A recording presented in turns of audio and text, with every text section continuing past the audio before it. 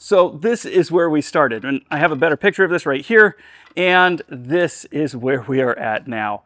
Guys, it was a long transition to get to this, and a lot of work, a lot of help from a lot of friends. And so I want to show you how I built this and all the process that I went through so that you can do one for yourself. There's a lot that goes on to making sure that the panel is perfect the first time. We'll get into all of that, but first, let me show you my panel, how it functions, and why I built it the way that I built it. I don't think I've ever given you guys a full panel tour. I've kind of just talked about what's inside of here and behind me. I wanted this to flow in a very special and unique way to make it easy for me to be able to do stuff. So first and foremost, put all of my switches over here, and I set them up in such a way that when it's time to shut down the airplane, I can just go bloop, and everything turns off. That's my check right there. Same thing with these all right here.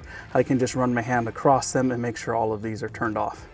I got all of my circuit breakers down here so that they're easy to see. I can tell if they pop, and again, easy to just check and do things with. And then over here, I have all of the stuff that I need to be able to manipulate controls and things. I recognize I'm going to be using my right hand mostly to do that, and I'm going to be flying with my left hand down here. So it made sense to actually move these controls over, but there's a different reason for that that I'll get into a bit later. And now everything is, easily accessible by my right hand. Changing my hand with the camera here, you can see that I can do all of the things that I need to with my right hand with ease. So flying with the left hand just made sense to me, but let's get all of this stuff started up. So we start with the master switch. That will turn on everything up to right here. So I have my beacon, my landing light, my strobe, my wigwag, all of those functions will work up to right here on my fuse panel. Next, we can go with our avionics on. And you see that turned on our little backup right here, as well as our radio and transponder. I can turn this guy on. I have this set up right now the way that I actually like and I'm going to be flying with. So you can see we already acquired the information from the eye-level autopilot, and we're getting GPS information showing us where we are inside of FLYWITH. And this works beautifully. The flow, everything that is here is exactly how I want it to be. Moving back over here, for startup, we have our alternator switch. I can go mag 1 and 2 on. This is my boost pump, which actually sits down here in between my feet. So I have to turn the fuel on. And to one side, I have also a both position and a right. And I just flip this. You can hear that guy down there. I only put it on for about 3 seconds. That's all I need. And then I can come up here and I have my push to start button. And everything here, all of these are the proper amperage for the things that they control, including the start button. This is a 20 amp start button because that is what's called for inside of the documentation. Down over here, I have a couple more switches. This is for the autopilot, which is also controlled by this guy right here, which, are the trim tabs that you can see behind that little yellow guy up over there. There's one on the elevator that makes it so that I can control with a little roll right here the actual trim of the airplane. So even though I have this main one right down here, I'm able to control it electronically. They're small enough that they're easy to override inside of a situation. I have a quick disconnect for it button up here. I have an autopilot disengage disconnect right there. And this is literally a physical disconnect to those servos. So during takeoff and landing, I can turn them off so that there's no problems with accidental runaway trim tabs.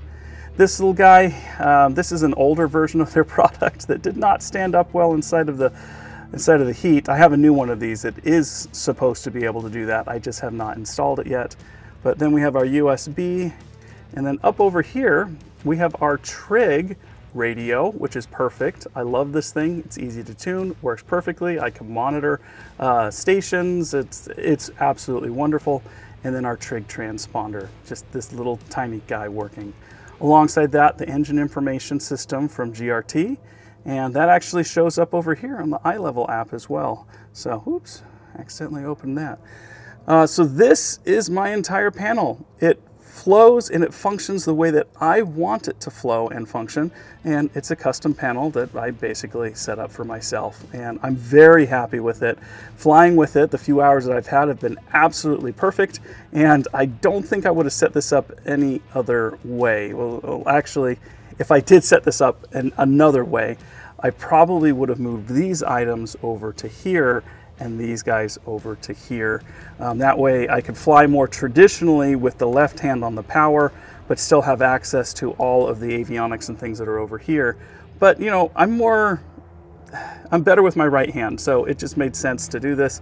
Yes, I could train and get it the other way, but it's just how things ended up. So again, how easy is it to just, there we go. That's my double check. Everything is down. All of these are off. You can see the autopilot disconnected, the eye-level autopilot disconnected, and everything is going to shut down in just a few seconds. So yeah, again, really happy with this design, and it works perfectly for me. All right, so now to answer the real question of how do we go from this to what's inside of the plane now? And it all starts with basically your avionics. What do you want to put inside of the airplane? For me, I spent a lot of time at OSH working with vendors and sponsors to be able to get a lot of the avionics and things that you see inside of the airplane today, which is why when I was going through and showing you guys things, I was talking a lot about those individuals. Trig and iLevel being two of those biggest sponsors, which we're still very, very grateful for. But you have to know what you're putting in your panel before you start to design it. And there are some great services out there, which I hope to be working with one soon when we redo the panel inside of the Archer. But for me, I was doing this all out of the box, all on my own, and doing something absolutely custom because there wasn't anything out there for me to work with, purely because nobody's put a panel like this inside of a J3 Cub before. So there was no designs, no measurements, no nothing. I had to do everything on my own. So the first thing that I had to do was move away from this curve that you see on this to a flat panel. And that started with the top of the airplane, the boot cowling. So I talked about this in some of my videos, but this boot cowling used to be all one piece. And I went ahead and decided to cut it along right here. I usually have a piece of rubber right here, but I was doing something with some things underneath this. But you can see up here, it's a little bit different. And what I had to do was create a piece of metal that actually starts just underneath the windscreen right here and extends straight out so that we could have a flat panel. And it worked perfectly. I followed some of the template that was on the original one and put screws in where I needed it to be. And then I was able to mock up a panel using some cardboard. And that worked really well. I was able to get all the avionics and kind of get them in places where I had wanted to put them, and that allowed me to move on to something else. And that something else is this foam board. You can get this at the dollar store, well, the $1.25 store now, but $1.25 for one of these. It's like a 2.5 by 3 foot sheet, and I did a lot of templates throughout the airplane with this material right here, and it works great. And so you can see everything was laid out, and here's a picture of it with all the avionics inside of it. I truly went the extra mile to make sure that this was going to be everything that I wanted it to be. I also drew on this where there was a bar, because there's a bar behind the avionics panel that you can't put avionics there. So we needed to make sure, or I needed to make sure when I was doing this, that I wasn't going to run into anything. Now, second to that, I wanted to do something a little bit different. And I made a whole video on this one with n-naut. I actually broke the product that they sent me, but you can see I had to do a weird cutout inside of here to make that work. And I'm really, really happy that I did because of the cooling capacity that that unit actually has. But again, this is the mock-up. You can see where the outline for those things are. And I got everything fit up inside of here. Anyways, I have a buddy with a CNC router, and knowing that, I'm like, hey, can you help me cut this out of metal? He's like, yeah, we can cut it out of metal. So I sent him over basically this, and I actually met with him on it, and he was able to take this and other measurements and things that I had and put that all into a CAD program and come up with this. And we actually had a couple of different versions of it, and in the end, everything looked perfect. And so we went ahead and decided to cut. And oh my gosh, was it cool to watch. and very, very loud. I won't let you guys listen to that very much longer, but it cut everything out, and then we were able to etch on every single label so that the panel looked absolutely incredible inside of the end. But it did come out inside of this big rectangular sheet. And so I had to cut that down myself and get that nice curve on it. But again, this guy right here, I already had that curve based off of the panel that was in there, and I was able to cut it up and make it absolutely perfect. So all of that went absolutely perfectly. And in the end, I was very happy with how it turned out, but I made a mistake. 2 of them actually. One of those mistakes being I forgot to include the alternator field wire, which is why I had to put the labels inside of the airplane here to add the switch, move my avionics master switch, and add the circuit breaker for that field. It all worked out inside of the end, but I don't have those beautifully etched lettering above them. I just have these stickers. I have a solution for that long term, which I may or may not do based off of something I let everyone know about at OSH this year. I'll leave a link down into that video so you guys can check that out, but it has some major news about the Red Rocket. The second thing was the ELT switch, and there's a lot of people who put that not just on the panel, but like up on the wing, you know, somewhere inside of there, somewhere else inside the cockpit, but I wanted it right in front of me in case I needed to toggle that inside of flight during an emergency. So I put that down on the panel, and it looks great. It works exactly like I want it to. Now let's talk about those throttle cables. That was another unforeseen thing for me, and the story behind that was I needed a custom cable for what I have set up inside of the engine.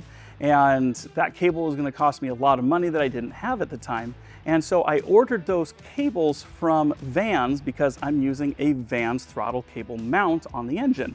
But I couldn't get those to go on the left side where the traditional throttle is for a Cub. And I'd already talked about using everything with my right hand because that's how I'm used to flying. And so it made sense for me to make a cover panel to go over my passenger warning, which actually really hurt my heart because it was so beautifully etched in. But I put that cover over it and then put the control cables there, and that has worked wonderfully for me. And what did I do on the other side where the throttle used to be? I actually made a 3D printed cover that goes over it where my headphone jacks and stuff are, and that's worked really well inside of the airplane. So I'm actually happy with those decisions thus far, and I look forward to being able to fly the airplane with it, you know, that way. It's convenient and it works again for me. So I know that was probably a lot and very quick. I can tell you that the design, the implementation, the working, the thought process throughout all of this took a lot more time than I thought that it was going to. But that's probably where services and companies who cut panels come into play. They actually have kind of a checklist to go through, make you think of all the parts that you're going to put inside of it and just make sure that things are set up and done properly before you cut. But again, because I'm so custom over here in my panel design, even adjusting the boot cowling, nobody could help me with this. It was something that I had to do on my own. So hopefully you're not in the same position that I am, and you can get some help or suggestions from other people and make something that is truly custom to you in the way that you want to set up your plane. All right guys, Editing Carl here. I forgot to mention the installation of all of these products, and the reason I didn't discuss that is because I made a video on installing every single one of them and putting them inside of the panel. I'll have links down inside of the description to every single one of those videos so you can check out each of the components individually. But yeah, let's get back to it. Anyways, if you guys have any more questions about what I chose, why I put it there, or anything, please put it down inside of the comment section. I'd be happy to answer those for you. And that's going to be it for this video. So as always, share aviation wherever you can, and we'll see you in the next one.